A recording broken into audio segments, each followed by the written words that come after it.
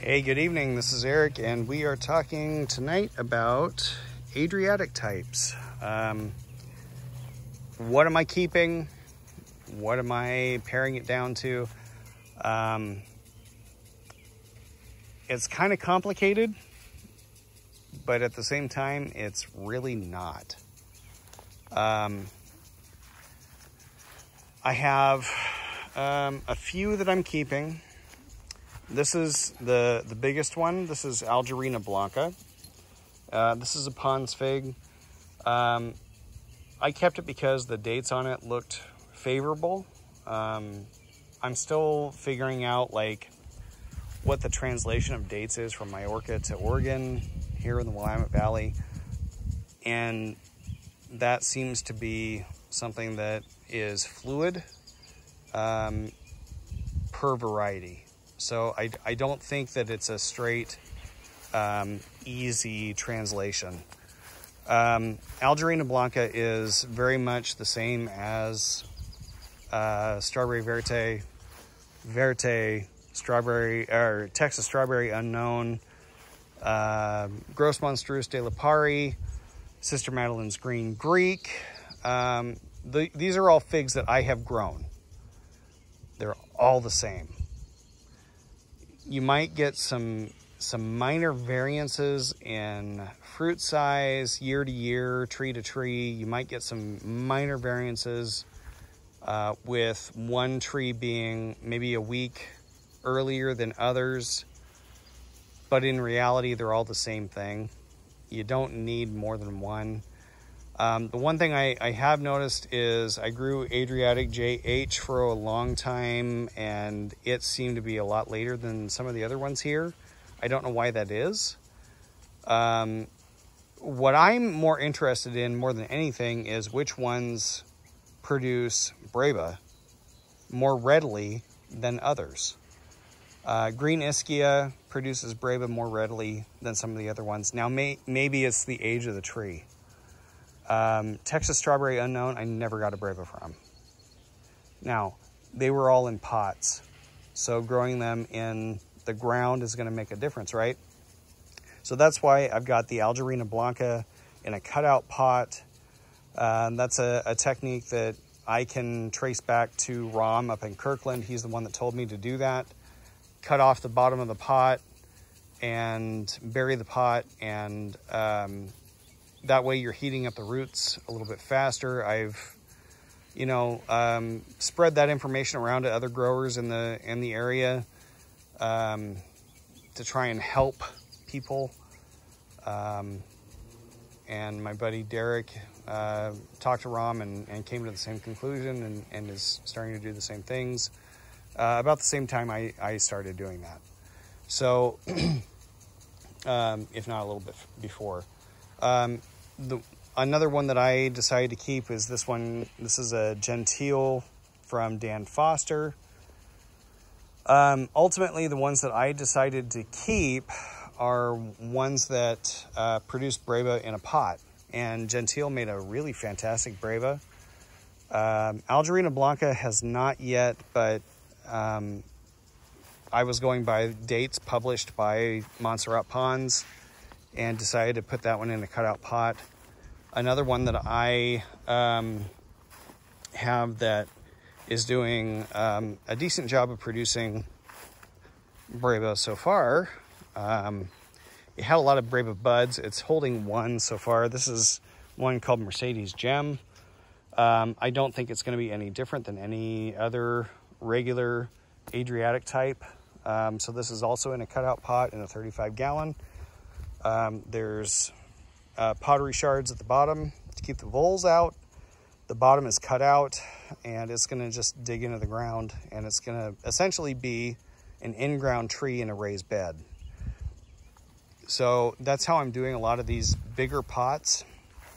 White Madeira number 1 is kind of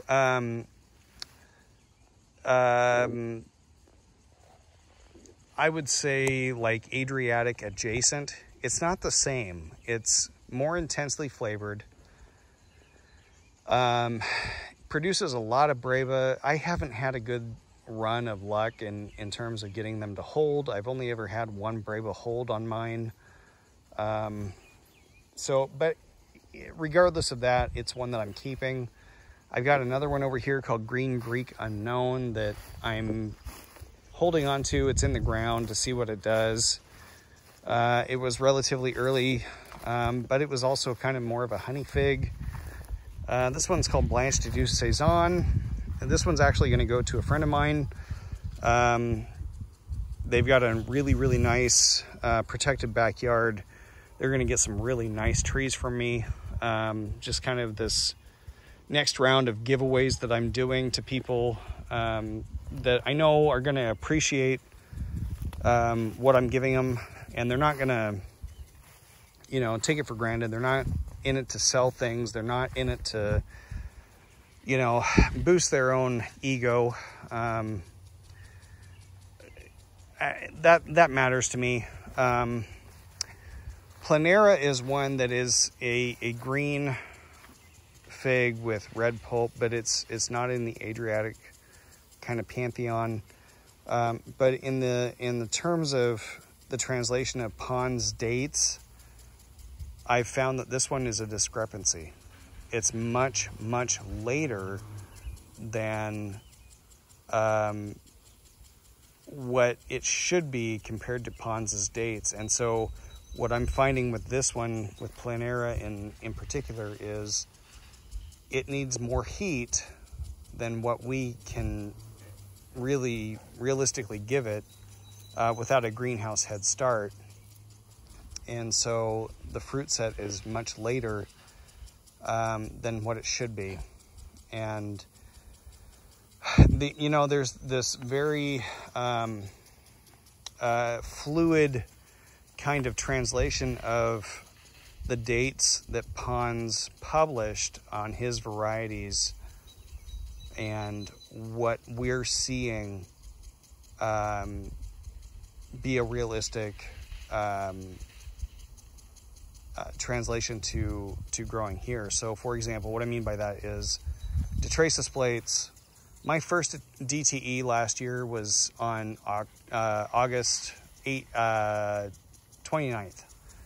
August 29th. And I think the first date for Pons in his book was August 6th or something like that for DTE main crop.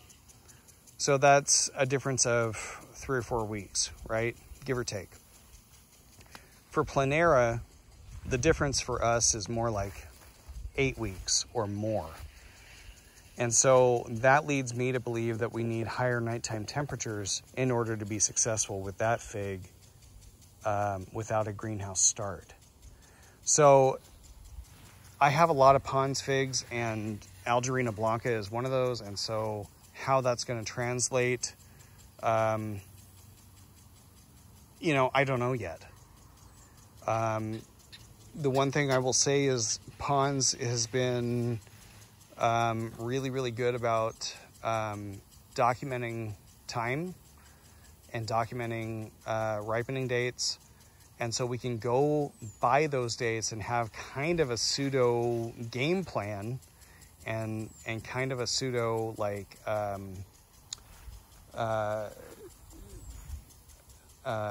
framework to work around, but it's not going to be strictly, we're 6 weeks behind Majorca. That's just not the case, and it depends on the variety. So in terms of green figs with red pulp for main crop, I've had far more luck with green Michurinska than I've had with any of the Adriatic types.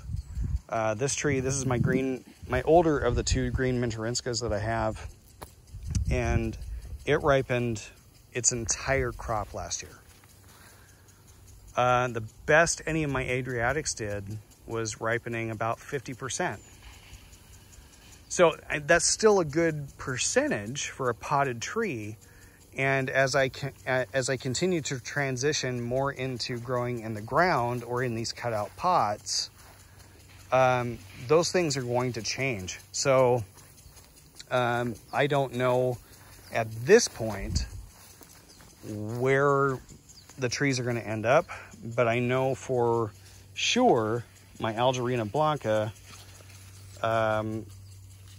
historically speaking, is the exact same fig, for all intents and purposes, as Strawberry Verte, or Verte, Texas Strawberry Unknown,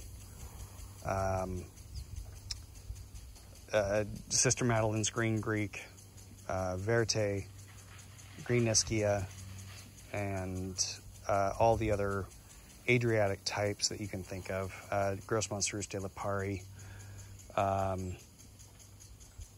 The ones that I have had experience growing, I haven't had any difference whatsoever in what they are, what they taste like. Ripening time, for the most part, is all relatively similar. I would be hard-pressed to tell you that there's any difference between any of them. So, take that for what it's worth. I'm just, one person, and I have a lot of trees, and I have a lot of experience growing them at this point. But I think if you get one Strawberry Verte, Gross Monstrous de Lipari, pick one. Don't go for multiples. I know they're really enticing. They're really tempting. Pick one. I think if you give it enough time, either in a pot or in the ground, you're going to have success. Okay? All right. There's my spiel on Adriatic types. I don't think you need to have more than one of those in your collection if you are collecting figs. They're not going to be as reliable for you here in the Willamette Valley as your standard Mount Etna types. But they are good. They're fantastic figs. And I really do strongly recommend everybody having one that they can grow. But you don't necessarily need more than one. And if you have the opportunity to get a green Michurinska, I think you're going to have more success with that variety than any of your standard Adriatics. Okay? All right. Take care. Have a good one.